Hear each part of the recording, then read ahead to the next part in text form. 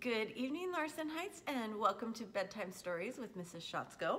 Tonight we are continuing on with Where the Red Fern Grows, and we are on Chapter 8. So without further ado, let's get going.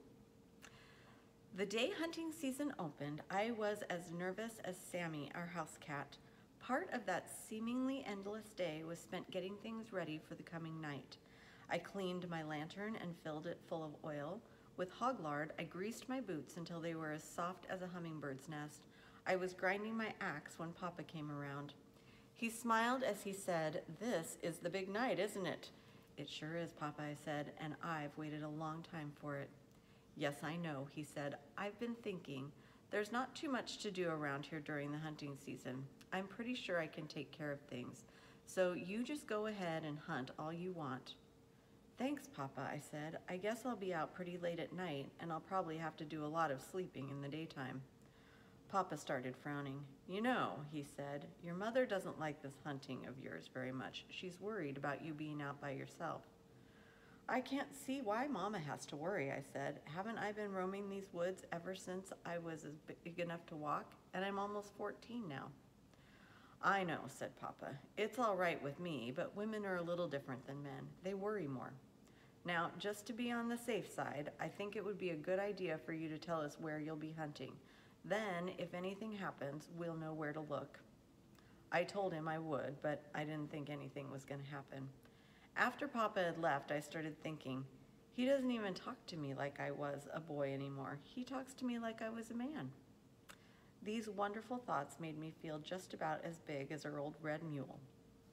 I had a good talk with my dogs. "I've waited almost 3 years for this night," I said, "and it hasn't been easy. I've taught you everything I know, and I want you to do your best." Little Ann acted like she understood. She whined and saved me a wash job on my face. Old Dan may have, but he didn't act like it. He just lay there in the sunshine, all stretched out and limber as a rag.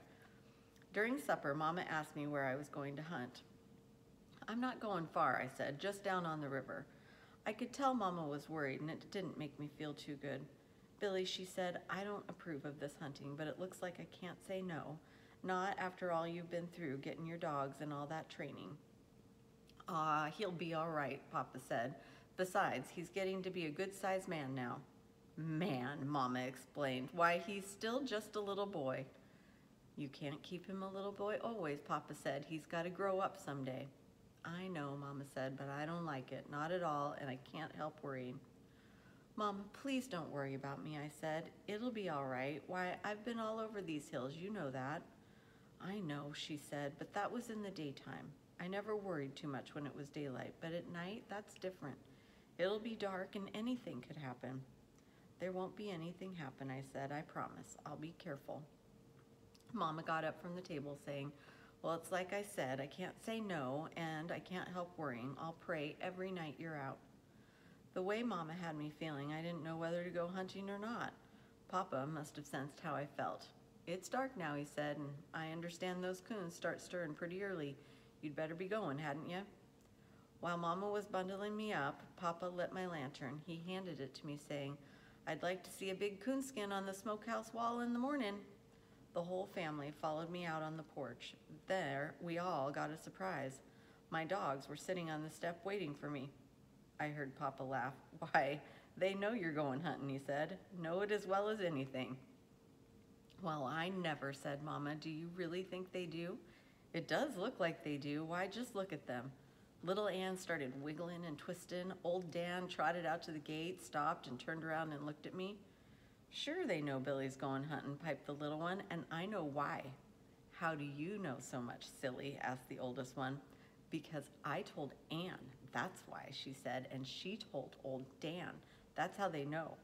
We all had to laugh at her. The last thing I heard as I left the house was the voice of my mother. "Be careful, Billy," she said, "and don't stay out too late." It was a beautiful night, still and frosty. A big grinning Ozark moon had the countryside bathed in a soft yellow glow. The starlit heaven reminded me of a large blue umbrella outspread with the handle broken off. Just before I reached the timber, I called my dogs to me. "Now the trail will be a little different tonight," I whispered. It won't be a hide and drag. It won't be a hide dragged on the ground. It'll be the real thing. So remember everything I taught you, and I'm depending on you. Just put one up a tree, and I'll do the rest." I turned them loose, saying, "Go get 'em." They streaked for the timber. By the time I had reached the river, every nerve in my body was drawn up as tight as a fiddle string. Big-eyed and with ears open, I walked on, stopping now and then to listen. The way I was slipping along, anyone would have thought I was trying to slip up on a coon myself. I had never seen a night so peaceful and still. All around me, tall sycamores gleamed like white streamers in the moonlight. A prowling skunk came wobbling up the riverbank. He stopped when he saw me. I smiled at the foxfire glow of his small, beady red eyes. He turned and disappeared in the underbrush. I heard a sharp snap and a feathery rustle in some brush close by. A small rodent started squealing in agony. A nighthawk had found his supper. Across the river and far back in the rugged mountains, I heard the baying of a hound. I wondered if it was the same one I had heard from my window on those nights so long ago. Although my eyes were seeing the wonders of the night, my ears were ever alert, listening for the sound of my hounds telling me they'd found a trail. I was expecting one of them to bawl, but when it came, it startled me. The deep tones of old Dan's voice jarred the silence out of me. I dropped my axe and almost dropped my lantern. A strange feeling came over me. I took a deep breath and threw back my head to give the call of the hunter, but something went wrong. My throat felt like it had been tied in a knot. I swallowed a couple times and the knot disappeared. As loud as I could, I whooped, "Woo-wee! Get him, Dan, get him!" Little Ann came in. The bell-like tones of her voice made shivers run up and down my spine. I whooped to her, "Woo-wee! Tell it to him, little girl, tell it to him." This was what I had prayed for and worked and sweated for, my own little hounds bawling on the trail of a river coon. I don't know why I cried, but I did. While the tears rolled, I whooped again and again. They straightened the trail out and headed downriver. I took off after them as fast as I could run. A mile downstream, the coon pulled his first trick. I could tell by my dogs' voices that they had lost the trail. When I came to them, they were out on an old drift, sniffing around. The coon had pulled a simple trick. He'd run out on the drift, leapt into the water, and crossed the river. To an experienced coonhound, this crude trick would have been nothing at all, but my dogs were just big, awkward pups trailing their first live coon. I stood and watched, wondering if they would remember the training I'd given them. Now and then I would whoop, urging them on. Old Dan was having a fit. He whined and he bawled. He whimpered and he cried. He came to me and reared up, begging for help. "I'm not going to help you," I scolded, "and I'm not going to find him out on that drift. Oh, and you're not going to find him out on that drift. If you would just remember some of the training I gave you, you could go find the trail. Now go find that coon." He ran back out on the drift and started searching. Little Ann came to me. I could see the pleading in her warm gray eyes. "I'm ashamed of you, little girl," I said. "I thought you had more sense than this. If you let him fool you this easily, you'll never be a coon dog." She whined, turned, and trotted downstream to search again for the lost trail. I couldn't understand. Had all the training I had given them been useless? I knew if I waded the river, they would follow me. Once on the other side, it would be easy for them to find the trail.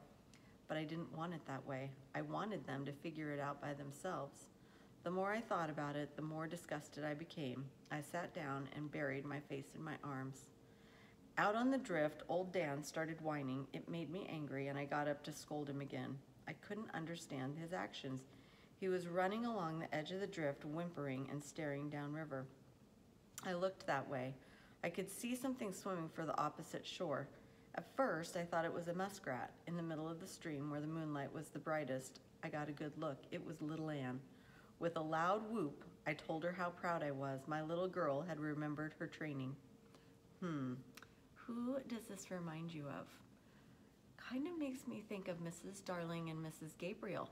Do you think that's why they don't give you all the answers?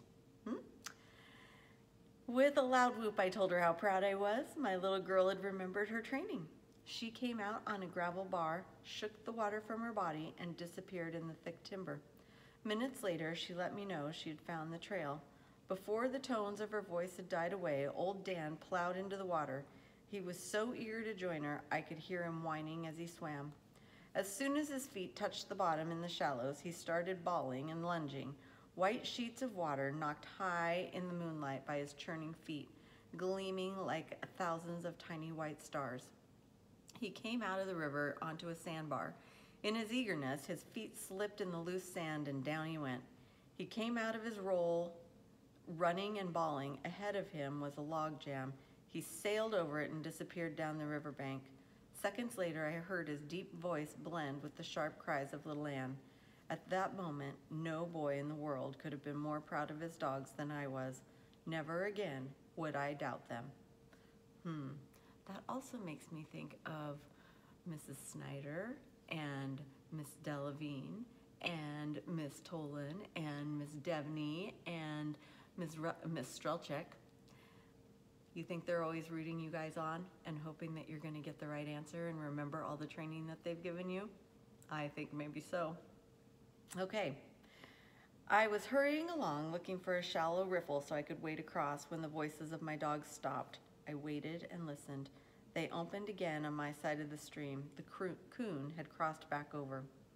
I couldn't help smiling. I knew that never again would a ringtail fool them by swimming the river.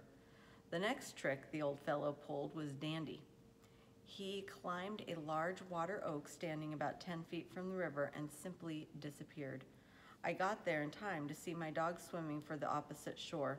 For half an hour they worked that bank, not finding the trail. They swam back. I stood and watched them. They practically tore the riverbank to pieces looking for the trail. Old Dan knew the coon had climbed the water oak. He went back, reared up on it, and bawled a few times. "There's no use in doing that, boy," I said. "I know he climbed it, but he's not there now." Maybe it's like Grandpa said. He just climbed right out through the top and disappeared in the stars. My dogs didn't know it, but I was pretty well convinced that that was what that coon had done. They wouldn't give up. Once again, they crossed over to the other shore. It was no use. The coon hadn't touched the bank. They came back. Old Dan went up the river, and little Ann worked downstream. An hour and a half later, they gave up and came to me begging for help. I knelt down between their wet bodies. While I scratched and petted them, I let them know that I still loved them. "I'm not mad," I said. "I know you did your best. If that coon can fool both of us, then we're beat. We'll just go someplace else to hunt. He's not the only coon in these bottoms." Just as I picked up my axe and lantern, little Ann let out a bawl and tore out down the riverbank. Old Dan, with a bewildered look on his face, stood for a moment looking after her. Then, raising his head high in the air, he made my eardrums ring with his deep voice. I could hear the underbrush popping as he ran to join her. I couldn't figure out what had taken place. Surely little Ann had heard or seen something. I could tell by their voices that whatever it was they were after, they were close enough to see it and were probably running by sight. The animal left the bottoms and headed for the mountains. Whatever it was, it must have realized my dogs were crowding it too closely. At the edge of the foothills, it turned and came back toward the river. I was still trying to figure out what was going on when I realized that on striking the river, the animal had again turned and was coming straight toward me. I set my lantern down and tightened my grip on my axe. I was standing my ground quite well when visions of bears, lions, and all kinds of other animals started flashing across my mind. I jumped behind a big sycamore and was trying hard to press my body into a tree when a big coon came tearing by. 25 yards behind him came my dogs, running side by side. I saw them clearly when they passed me, bawling every time their feet touched the ground. After seeing that there was nothing to be scared of, once again, I was the fearless hunter, screaming and yelling as loud as I could. "Get him, boy! Get after him!" I tore out after them. The trails I knew so well were forgotten. I took off straight through the brush. I was tearing my way through some elders when the voices of my dogs stopped. Holding my breath, I stood still and waited. Then it came, the long, drawn-out bawl of the tree bark. My little hounds had done it. They had treed their first coon. When I came to them and saw what they had done, I was speechless. I groaned and closed my eyes. I didn't want to believe it.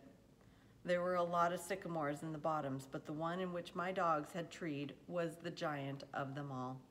While prowling the woods, I had seen the big tree many times. I had always stopped and admired it. Like a king in his own domain, it towered far above the smaller trees. It had taken me quite a while to find a name suitable for the big sycamore. For a while, I had called it the chicken tree. In some ways, it had reminded me of a mother hen hovering over her young in a rainstorm. Its huge limbs spread out over the small birch, ash, box elder, and water oak as it stood alone, as if it were alone with their protector. Next, I named it the giant. That name didn't last long. Mama told us children a story about a big giant that lived in the mountains and ate little children that were lost. Right away, I started looking for another name. One day, while lying in the warm sun, staring at its magnificent beauty, I found the perfect name. From that day on, it was called the Big Tree. I named the bottoms around it the Big Tree Bottoms. Walking around it and using the moon as a light, I started looking for the coon. High up in the top, I saw a hollow in the end of a broken limb. I figured that was the coon's den. I could climb almost any tree I had ever seen, but I knew I could never climb the big sycamore, and it would take days to chop it down. There had been very little hope from the beginning, but on seeing the hollow, I gave up. "Come on," I said to my dogs, "there's nothing I can do. We'll go someplace else and find another coon." I turned to walk away. My hounds made no move to follow. They started whining. Old Dan reared up, placed his front paws on the trunk, and started bawling. "I know he's there," I said, "but there's nothing I can do. I can't climb it. Why, it's 60 feet up to the first limb, and it would take me a month to cut it down." Again, I turned and started on my way. Little Ann came to me. She reared up and started licking my hands. Swallowing the knot in my throat, I said, "I'm sorry, little girl. I want him just as bad as you do, but there's no way I can get him." She ran back to the tree and started digging in the soft ground close to the roots. "Come on now," I said in a gruff voice. "You're both acting silly. You know I'd get the coon for you, but I can't." With a whipped dog look on her face and with her tail between her legs, little Ann came over. She wouldn't even look at me. Old Dan walked slowly around behind the tree and hid himself. He peeped around the big trunk and looked at me. The message I read in his friendly eyes tore at my heart. He seemed to be saying, "You told us to put one in a tree and you would do the rest." With tears in my eyes, I looked again at the big sycamore. A wave of anger came over me. Gritting my teeth, I said, "I don't care how big you are, I'm not going to let my dogs down. I told them if they put a coon in a tree, I'd do the rest, and I'm going to. I'm going to cut you down. I don't care if it takes me a whole year." I walked over and sank my axe as deep as I could in the smooth white bark. My dogs threw a fit. Little Ann started turning in circles. I could hear her pleased, whimpering cry. Old Dan bawled and started gnawing on the big tree's trunk. At first, it was easy. My axe was sharp and the chips flew. 2 hours later, things were different. My arms felt like two dead grapevines, and my back felt like someone had pulled a plug out of one end of it and drained all the sap out. While taking a breather, I saw I was making more progress than I thought I would. The cut I started was a foot deep, but I still had a long way to go. Sitting on their rears, my dogs waited and watched. I smiled at the looks on their faces. Every time I stopped chopping, they would come over. While little Ann washed the sweat from my face, old Dan would inspect my work. He seemed to be pleased with what he saw, for he always wagged his tail. Along about daylight, I got my second wind, and I really did make the chips fly. This burst of energy cost me dearly. By sunup, I was so stiff I could hardly move. My hands and arms were numb. My back screamed with pain. I could go no further. Sitting down, I leaned back against the big tree and fell asleep. Little Ann woke me up by washing my face. I groaned with the torture of getting to my feet. Every muscle in my body seemed to be tied in a knot. I was thinking of going down to the river to wash my face in the cool water when I heard a loud whoop. I recognized my father's voice. I whooped to let him know where I was. Papa was riding our red mule. After we rode up, he just sat there and looked me over. He glanced at my dogs and at the big sycamore. I saw the worry leave his face. He straightened his shoulders, pursed his lip, and blew out a little air. He reminded me of someone who had just dropped a heavy load. In a slow, calm voice, he asked, "Are you all right, Billy?" "Yes, Papa," I said. "Oh, I'm a little tired and sleepy, but otherwise I'm fine." He slid from the mule's back and came over. Your mother's worried, he said. When you didn't come in, we didn't know what had happened. You should have come home. I didn't know what to say. I bowed my head and looked at the ground. I was trying hard to choke back the tears when I felt his hand on my shoulder. I'm not scolding, he said. We just thought maybe you had an accident or something. I looked up and saw a smile on his face. He turned and looked again at the tree. Say, he said, this is the sycamore you call the big tree, isn't it? I nodded my head. Is there a coon in it, he asked. There sure is, Papa, I said. He's in that hollow limb. See that one way up there? That's why I couldn't come home. I was afraid he'd get away. Maybe you just think he's there, Papa said. I believe I'd make sure before I cut down a tree that big. Oh, he's there all right, I said. My dogs weren't 10 feet behind him when he went up it. Why are you so determined to get this coon, Papa asked. Couldn't you go somewhere else and tree one? Maybe the tree would be a smaller one. I thought about that, Papa, I said, but I made a bargain with my dogs. I told them that if they would put one in a tree, I'd do the rest. Well, they fulfilled their part of the bargain, and now it's up to me to do my part, and I'm going to, Papa. I'm going to cut it down. I don't care if it takes me a year. Papa laughed and said, oh, I don't think it'll take that long, but it will take a while. I tell you what I'll do. You take the mule and go get some breakfast, and I'll chop on it until you get back. No, Papa, I said, I don't want any help. I want to cut it down all by myself. You see, if someone helps me, I wouldn't feel like I kept my part of the agreement. An astonished look came over my father's face. Why, Billy, you can't stay down here without anything to eat and no sleep. Besides, it'll take at least 2 days to cut that tree down, and that's hard work. Please, Papa, I begged, don't make me quit. I just have to get that coon. If I don't, my dogs won't ever believe in me again. Papa didn't know what to tell me. He scratched his head, looked over to my dogs and back at me. He started walking around. I waited for him to make up his mind. He finally reached a decision. Well, all right, he said, if that's the way you want it, I'm for it, even if it's only an agreement between you and your dogs. If a man's word isn't any good, he's no good himself. Now, I have to get back and tell your mother that you're all right. It's a cinch that you can't do that kind of work on an empty stomach, so I'll send your oldest sister down with a lunch bucket.